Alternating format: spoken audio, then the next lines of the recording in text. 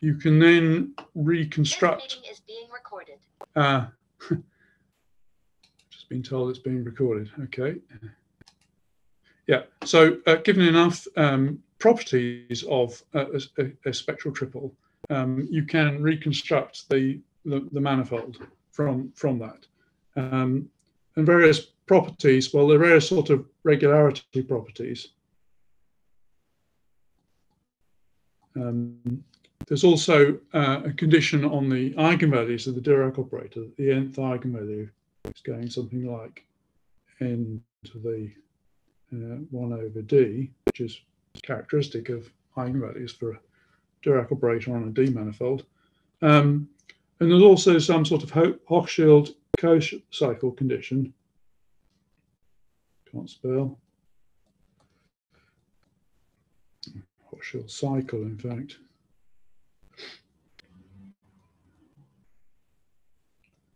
That if you take a sum of algebra elements and commutators with the Dirac operator, like this, to A, D, then that's kind of the volume form of the manifold, but in this Dirac, on this Dirac bundle, this gives you the chirality operator. So that's some sort of nonlinear condition telling you that there are, essentially it tells you there are D independent coordinates on your manifold. So the story is that given enough extra stuff, you can then recognize a manifold entirely in terms of a spectral triple.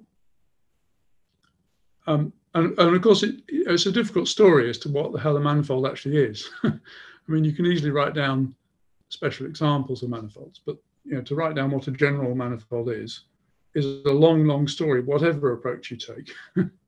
And so this is one of them. Okay. Right. So so now let's talk about the non-commutative spectral triples and how that differs from this picture here. So firstly, A is just a star algebra, and of course it can be non-commutative here. That's the point. And H is a Hilbert space. And the crucial thing here is it's a bimodule over the algebra. So there's a left action and a right action. And as before, there's a commuting action of gamma, our grading operator, which is, in the commutative case, was this chirality. And we call this the chirality operator in non-commutative geometry as well. The Dirac operator is, again, some map on the Hilbert space. And again, it commutes or anti-commutes with the chirality, depending on these odd or even cases of this parameter S. And now the first order condition is generalized to this rather subtle thing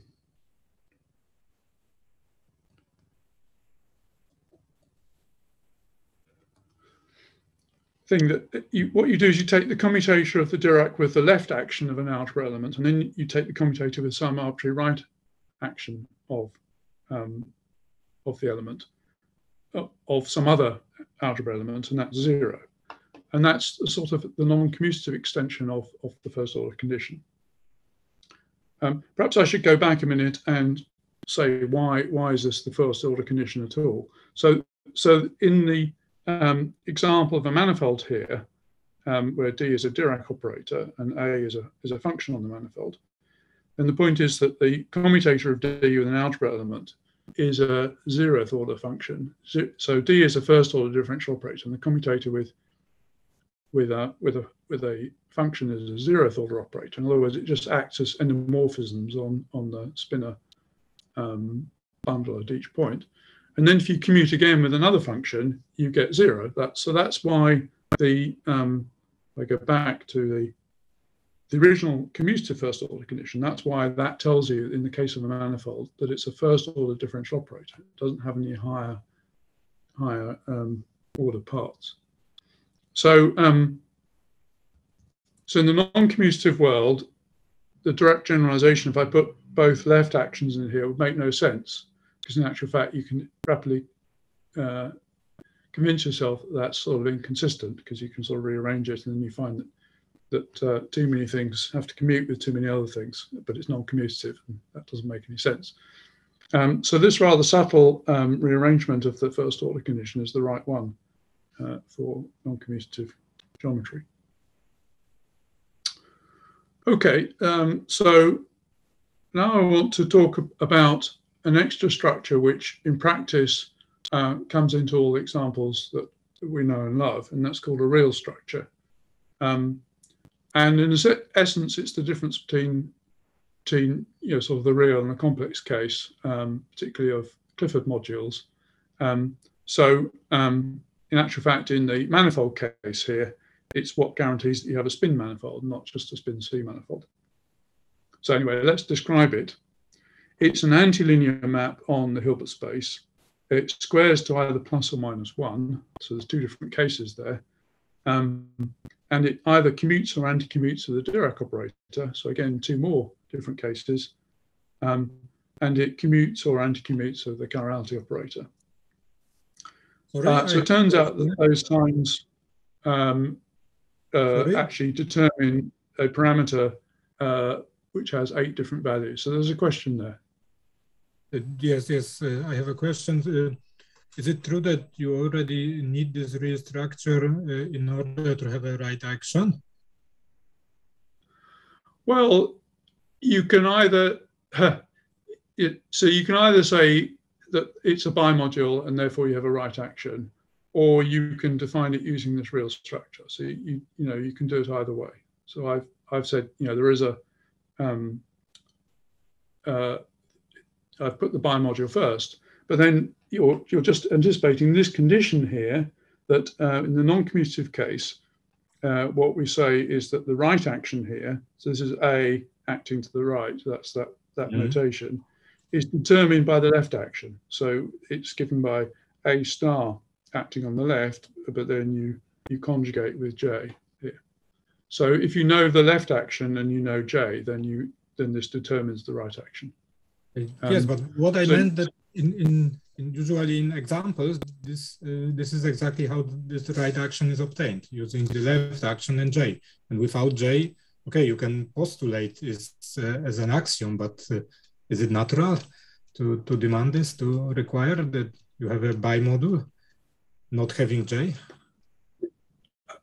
I think you can think of that as the analog of a spin C structure in the non-commutative case. So, and then the existence of the J, which intertwines the left and the right actions, is the thing that is the non-commutative analog of a spin structure. So that's, but it's just sort of a different way of reordering the axioms. It doesn't end up with anything any different. So in the commutative case, you have a rather simpler axiom with the real structure. It's just that if you conjugate with the real structure, it turns A star into A. And obviously this thing doesn't generalize to the non-commutative case because this left-hand side here is the same as this thing here with this left action here. And this would tell me that the left action is equal to the right action. But in a bimodule, left actions and right actions commute, and therefore you have the proof that the algebra is commutative. So this axiom for the commutative case, again, has a non-trivial generalization here. So this is, if you like, non-trivial generalization.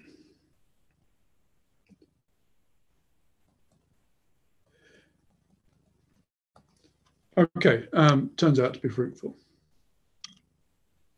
Yeah, so now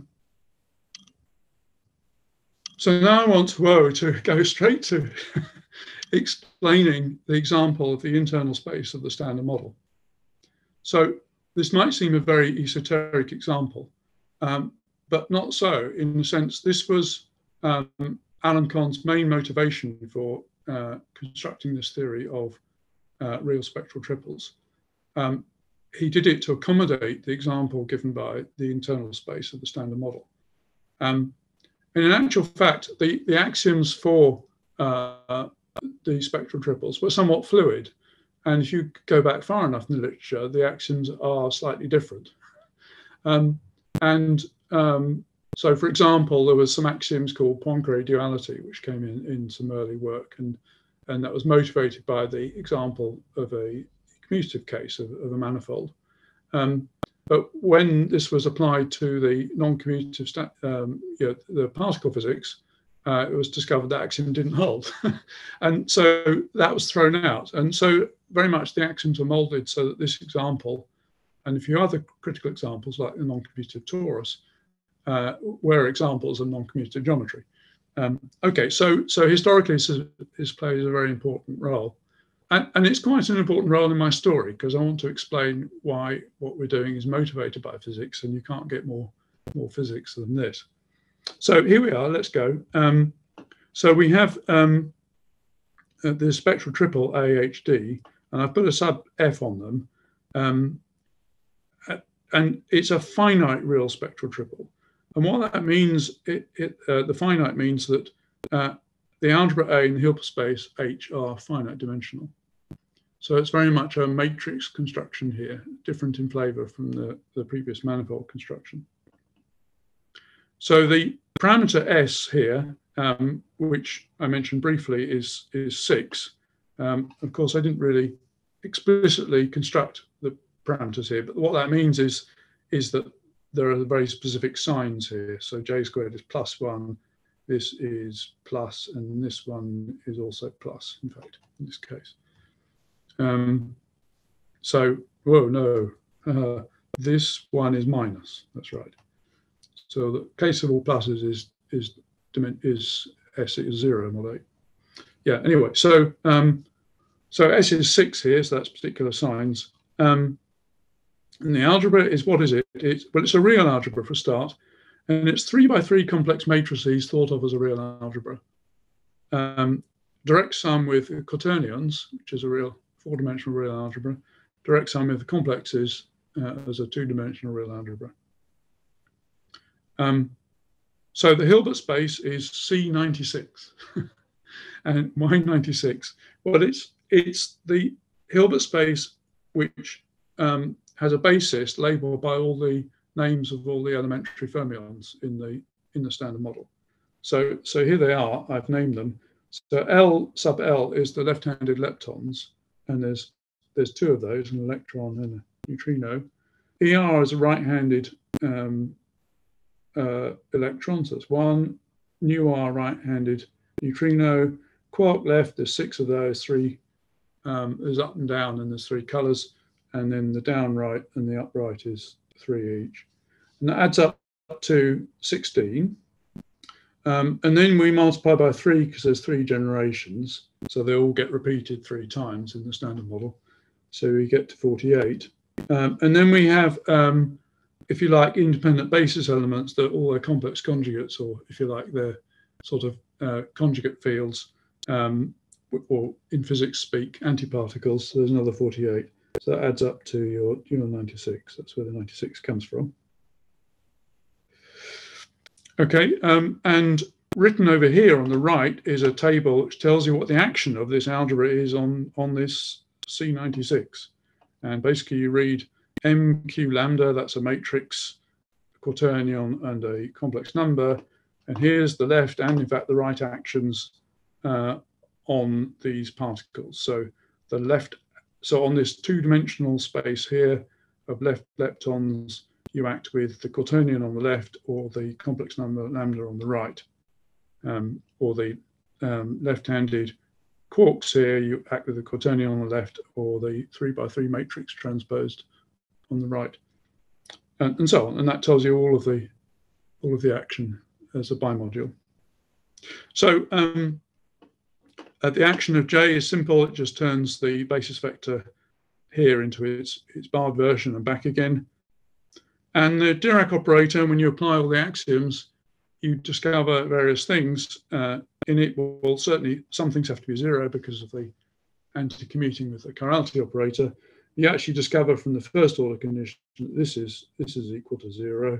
And you discover that m is not equal to 0. And what m is, point to it here, m contains the Higgs vacuum expectation value, what it contains in fact, and the mass matrices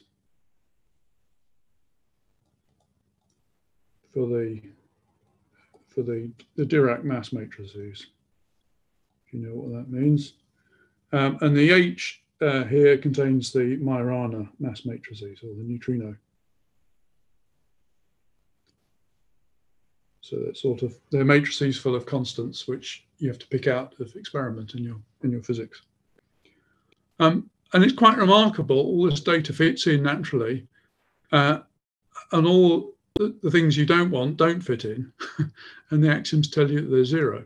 So this is sort of astonishing in a way, that all this stuff that comes out of physics, particle experiments, and so on, all fits in this very tight mathematical framework. And astonishing it is, because there are plenty of other.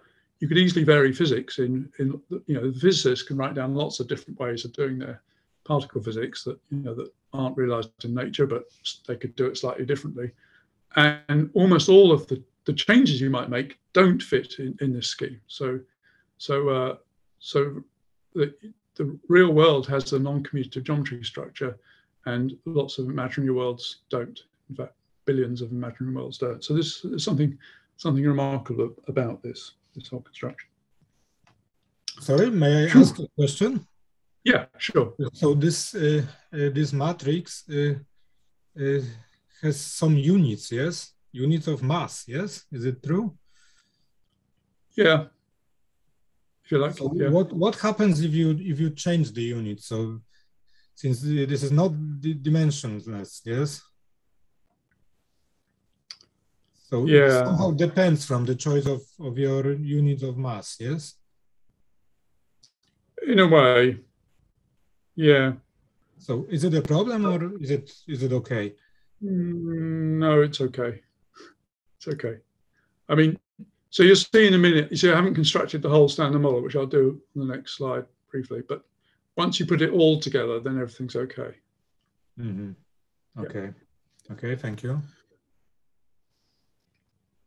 Okay, so now we go to describing the vacuum of the standard model. So this spectral triple A HD is space-time. So is the manifold as before. The space-time as a commutative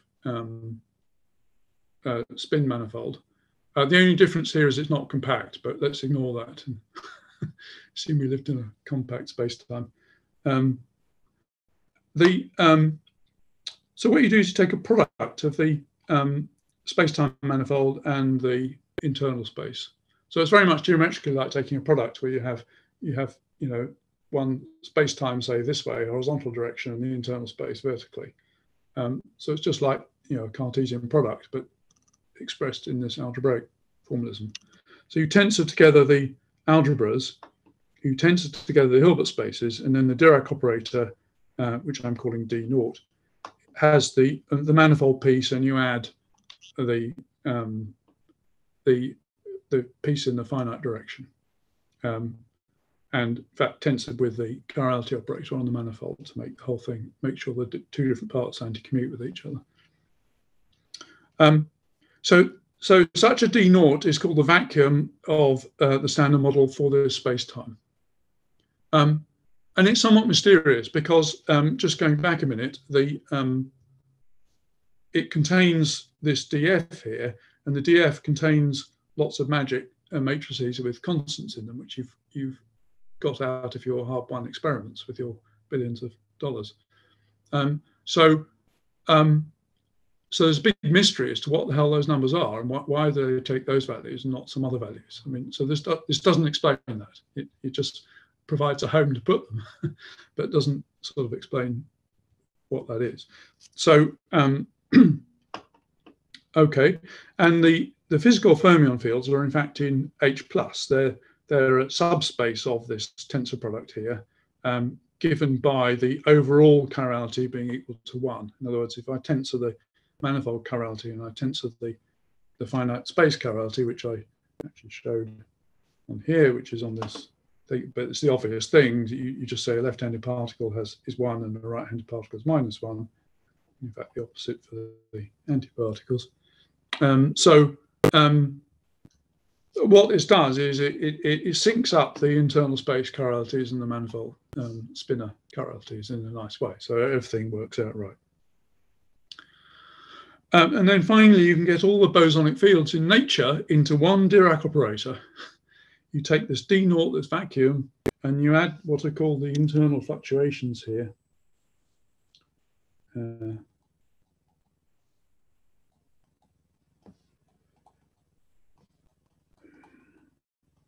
So you take any algebra elements, AI and BI, and you essentially, this is a one, you think of this as one form, so this is A times dB. In the commutative world, that's what it would be. So you're adding to a Dirac operator some arbitrary one form which acts on the bundle, and that's how you add a gauge field normally to a Dirac operator. So this is sort of just a non-commutative analog of, and when you unpack it all and split it into its individual components, this is exactly what it is. In fact, it's a gauge field and the Higgs field all wrapped up together. And of course, our D0 has the space-time metric in it. So all the bosonic fields of nature, including gravity, are all sitting there in this Dirac operator. So, remarkable construction. Okay, so that's explained, I hope, the formalism, and it's explained what a classical geometry is. It's not only the Riemannian geometry of a manifold, but it also extends to include various physics fields in a very nice way, as long as you're happy to accept the idea of a non-commutative internal space in this product. So what do I want to do? Well, really I'm interested in quantum field theory and quantum models.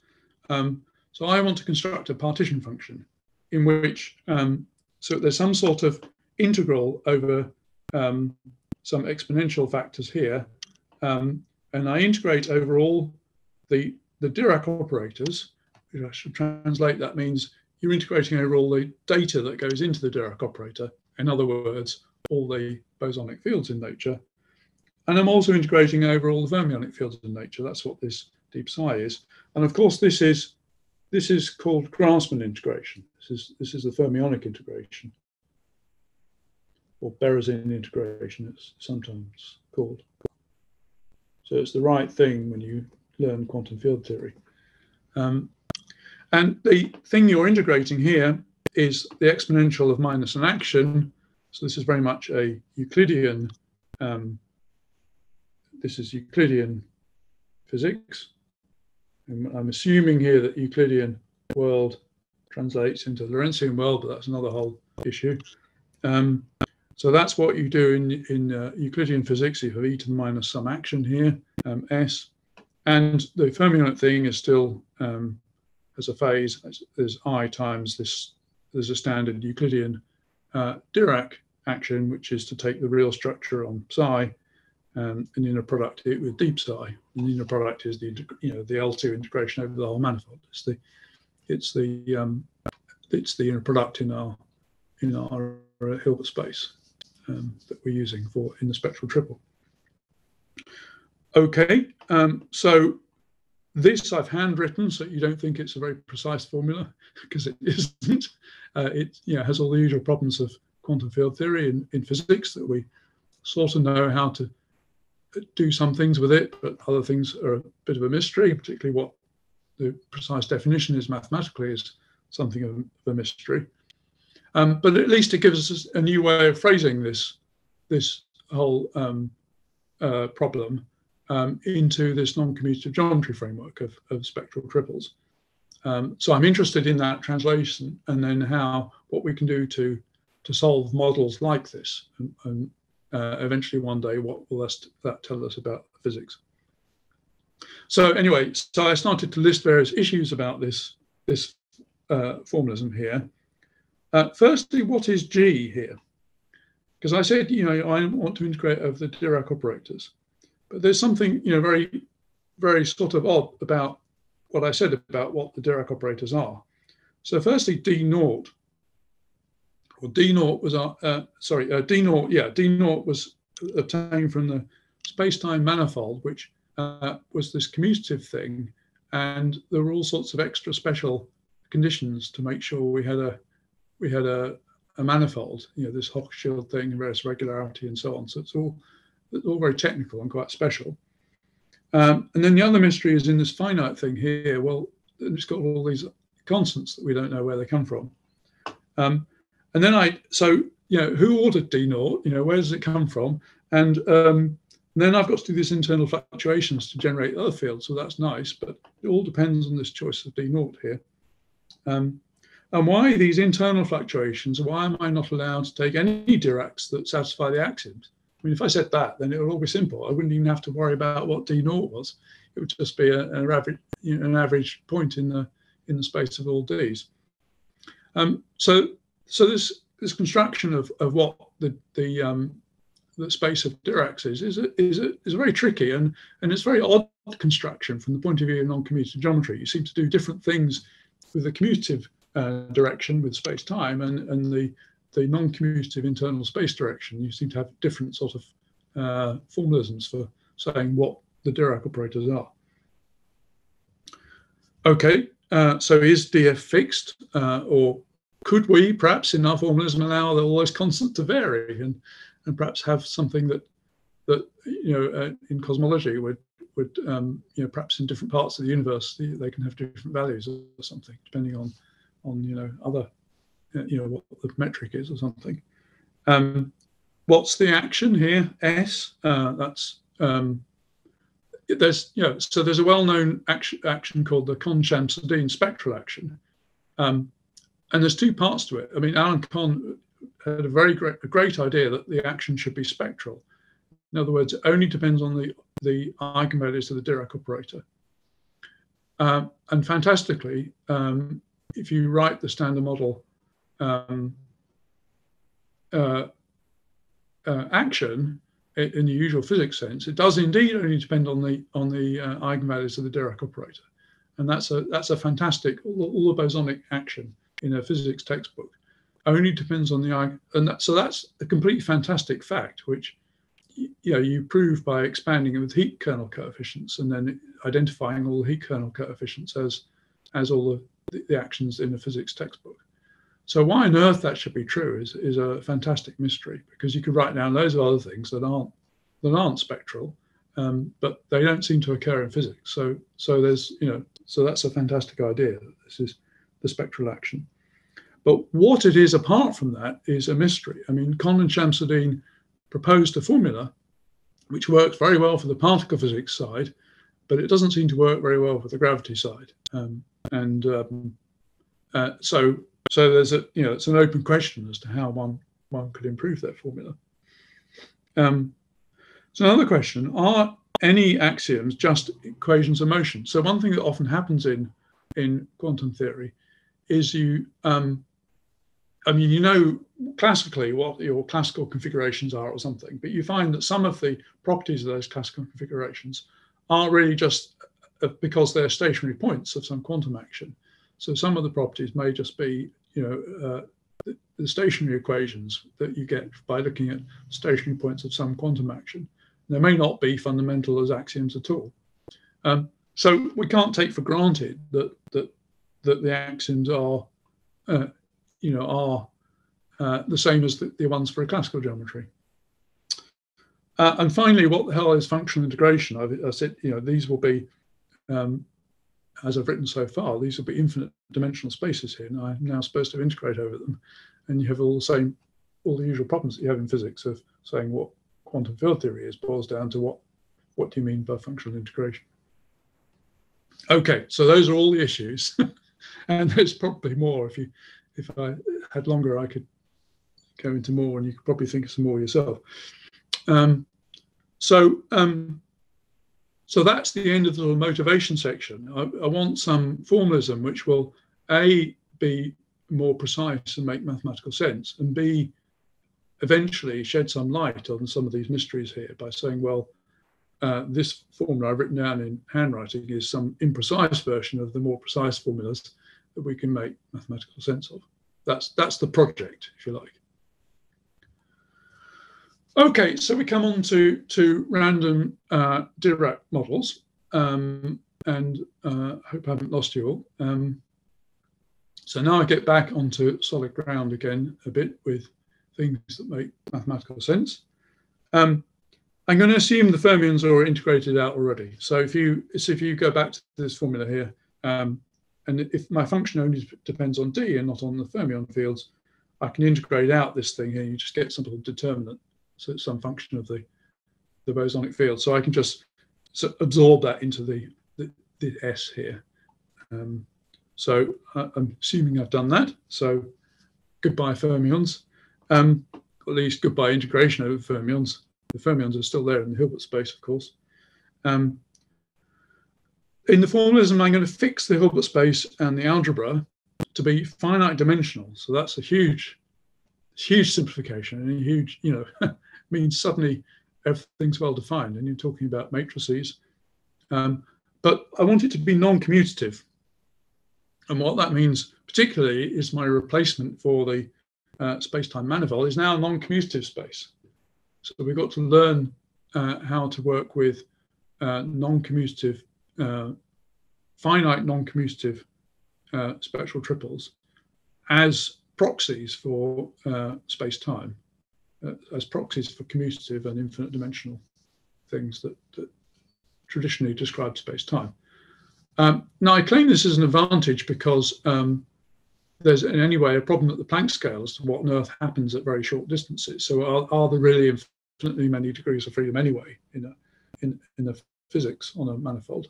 And I would argue not. So in any way, there's good reasons for wanting to do this, except we'll want to use very large finite dimensional constructions. But anyway, it's finite dimensional and non-commutative. And I'm going to simplify the space G of geometries by saying it's all Dirac operators satisfying the axioms of the real spectral triple. So that does mean we don't focus in on a particular dimension D, and we don't have the Hochschild condition that Alan Kohn had. So our models will probably contain different things of different dimensions, all in the same model. So there's no guarantee that you'll be homing in on a particular dimension. The action is trace of some function of D, and that of course guarantees that it's spectral, so it's invariant it only depends on the spectrum of D. And this should be bounded below, so that my integration of e to the minus sd is going to converge, as long as S behaves well when D is very large, then this will be a convergent integral.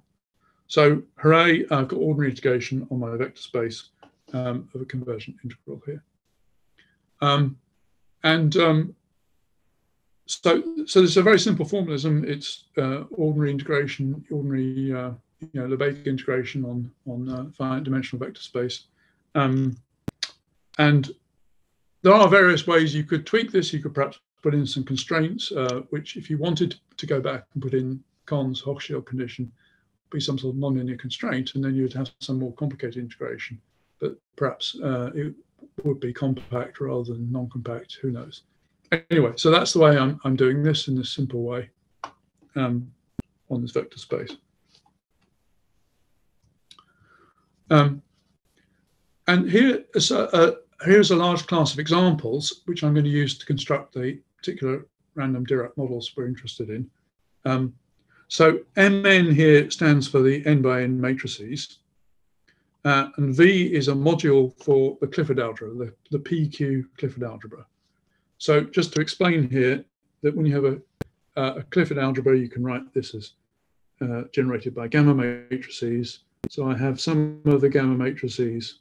Their squares are, the generators square to plus, they square to plus or minus 1. And we have P of them. So the number of things that square to +1 is P, and the number of things that square to -1 is Q. That's what I mean by the PQ Clifford module.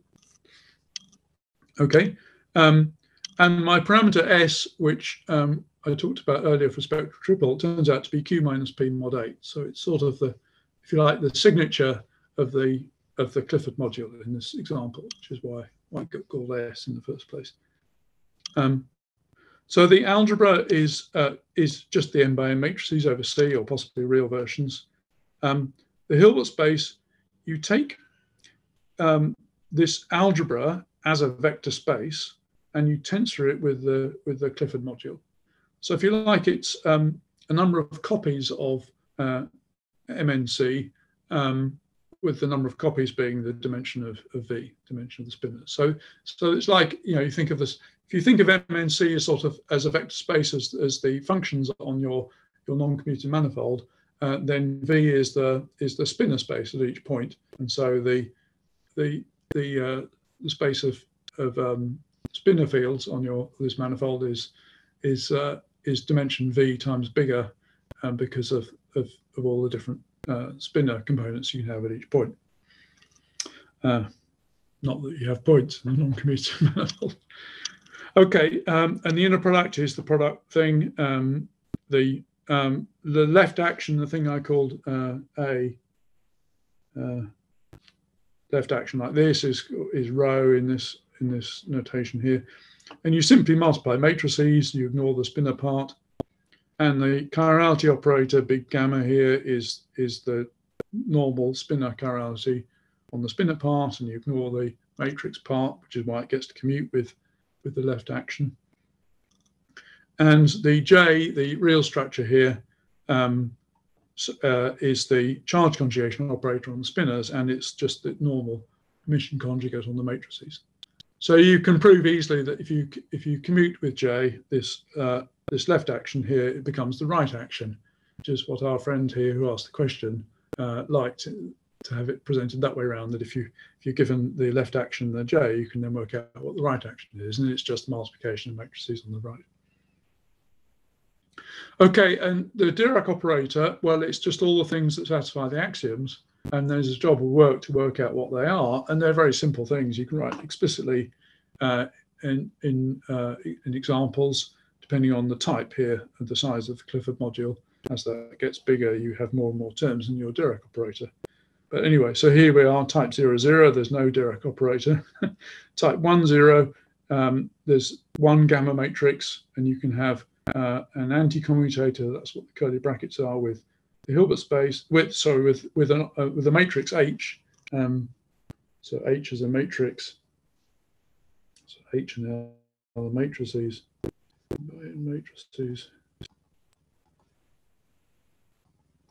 So you can have the anti-commutator. So the anti-commutator dot means, well, you're putting in the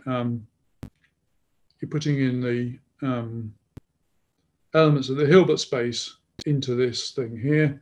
So anti-commutator means the left action minus the right action, according to this thing here. So multiplying on the left on the matrix part and multiplying on the right, minus multiplying on, with the anti-commutator plus multiplying on the right, and the commutator with the square brackets minus. Okay, and so various cases here, depending on the signature of your Clifford module, you have various commutators and anti-commutators tensored with gamma matrices. So it's much like you would expect to write a formula in the commutative world. If you think of the commutators as like derivatives, this would be gammas times derivative operators, and then here this would be gamma times multiplication of functions. Here is a sort of commutative analog of the anti-commutator. So various Dirac operators with various, thinking in the analog commutatively, whereas zeroth or first order parts in them. Okay, so that's a fuzzy space. So what we want to do is have a random fuzzy space. So what this means is that random just means that these matrices H and L are free data. and there are various indices, so there might be several matrices of the same type, H1 and H2 and so on. But essentially your integration is just integrating over these spaces of matrices. So it's a matrix model. Okay, so that's where we come in with studying matrix models. And the very simple cases are one matrix models, and the more complicated cases have two, and as we'll see in higher dimensions, they have more matrices. Okay, so when L. Glaser and I first started out on this, we looked at some simple examples, and we discovered that if you take a potential here, which has a d4th and a negative d squared term, so this parameter G2 is negative, you get a phase transition as you vary G2. So this is what the potential looks like, sort of a Mexican hat Higgs type potential. And it gets bigger here with more negative G2. And here's the distribution of eigenvalues in our Monte Carlo. It starts off for low values of, it's the same colors as here. So low values of G2, sort of broadly flat, so sort of one-dimensional. And at the phase transition here, this curve is I love this curve, it's very nice. It's typically what you'd see of a typically low-dimensional Dirac operator on a manifold. And as you go away from the phase transition, these become flatter here, so they're like the eigenvalue distributions of a very high-dimensional thing. So this is a phase transition from one-dimensional spaces to very high-dimensional spaces through critically at the critical point some nice low-dimensional space there. So that's what we discovered. And finally, if I've got time, I'm going to want to mention some of the work done by my student, Mauro D'Arcangelo, who was given had his PhD exam last week. So all the rest of the details are from his thesis here. So he studied some higher types, and I'm going to focus in on his results for type 3.0 and 0.3. And his thesis has got plenty of other types in it, so it's a very good read. And here are the Diracs for these. There are 4 pieces. So for 3.0, you have one commutator with some matrix M0 and 3 anti-commutators here. And the sigma i's here are the 2x2 Pauli matrices. Whereas the type 0.3 is sort of the other way around, that this constant term here is an anti-commutator term, and there's 3 derivative-like terms here, which are commutators with matrices M. And it makes sense to decompose the matrices into T, the trace part, and V, the traceless part here. So I'll make use of that in what follows. Okay, so this is what you get for doing Monte Carlo simulations of the type 3.0. And I've repeated the Dirac here for your benefit here. And this is what happens when you vary the G2. So this is where you go through the phase transition, like we had in our earlier paper. And this one shows a very, very sharp phase transition here. In the order parameter here is the sum of the T's. So it's T1 squared plus T2 squared plus T3 squared. So that's the trace part of these matrices here. And at this negative value of G2, it suddenly takes off and goes up in this curve here, which we can explain in a minute. The other parts of the matrices don't do anything spectacular. You can see there's a phase transition here, but qualitatively it doesn't. Well, there's a nice curve here on these other things, but they don't do anything spectacular after the phase transition for more negative values of G2. And you can see here what happens to rho squared. So that's this first one, the sum of the T's, the order parameter here. Before the phase transition, they're very much clustered near 0. And then you have a smooth, flat distribution, and then they do a non-zero expectation value afterwards.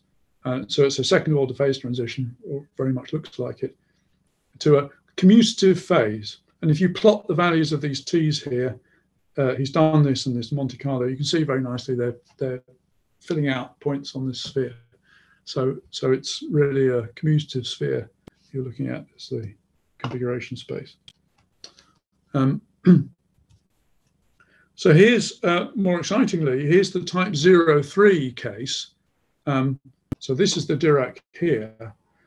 And this one's got 3 commutators in it. And something more exciting happens. And in fact, the vacuum here, you can understand by what's known as the fuzzy sphere. So my V matrices here, they're the ones that well, there's no obvious phase transition. There's definitely at this place here that we had before. Something funny happens at a higher value of negative G2. But we don't actually quite understand whether this is a numerical artifact or not. Probably not actually, because anyway, yeah. But anyway, so this rises on this curve here, and yeah, so that's the important thing to understand. This sum of the traces of these are the V's are the non-trivial parts of these matrices here, and you can model them by looking at the sphere. So if you take angular momentum generators or SU2 generators of the Lie algebra, their commutator, the Hermitian things, look like this. And if I take an irreducible representation and do a calculation, then you can work out what you expect in that classical geometry, this sum of this trace of V squareds to be. And this is the exact formula that you expect when so what we're doing is we take our action, we solve for the critical points of the action, that's where the classical geometries are, and then we understand what this for those solutions here that look like this, what this order parameter should be. And this is the precise formula you get. And that's what's worked out here in for this particular case of, let me see, it's 10 by 10 matrices and these values of very negative values of G2. So it's way off to the left of this graph here. And so this formula here is given here, and this is what you get in the Monte Carlo. So it's extraordinarily close. And it's not this minus G2 over 16, which actually you get from a commutative model here. So there's evidence that this is non-commutative here. And you can also plot the eigenvalues densities of these matrices, the 3 V matrices, and you see they look just like the eigenvalue densities of the generators of SU2. You should expect them to be evenly spaced at integer points. And so what's plotted here is V1, the first matrix, and down here in the different color here, sort of bluish color, is the commutator of V1 and V2. So that's still looking like an angular momentum generator.